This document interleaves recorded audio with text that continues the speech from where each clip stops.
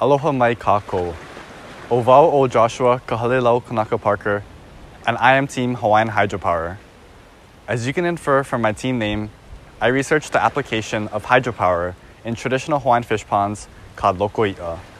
With the introduction of Western technology, Hawaiians neglected this cultural practice and instead adopted unsustainable practices such as deep-sea fishing. Renewed interest in this ancient practice stems from its sustainability, and community organizations are now attempting to restore them. The restoration of these fish ponds protects endangered native species while generating food in a sustainable way. However, these labor-intensive restoration efforts have relied on car batteries and gasoline-powered equipment.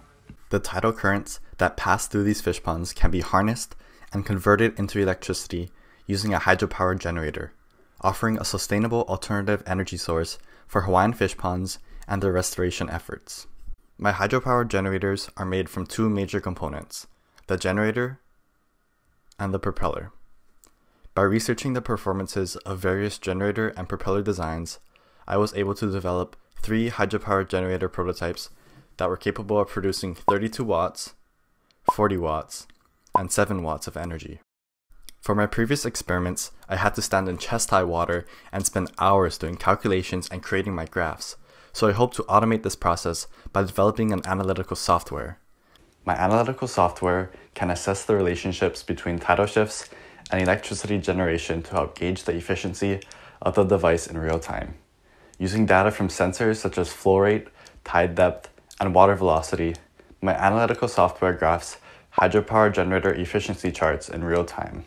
My most recent experiment involved mounting 8 hydropower generators onto a PVC frame because, why not?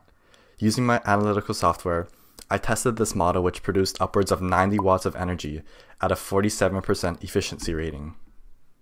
With the generous funding from the Clean Tech competition, I'm rebuilding every sensor in my system to significantly cut down costs and to make it an affordable option to restore Hawaiian fish ponds. Mahalo no ka ho'olohoi ana mai. Thank you for listening, and aloha.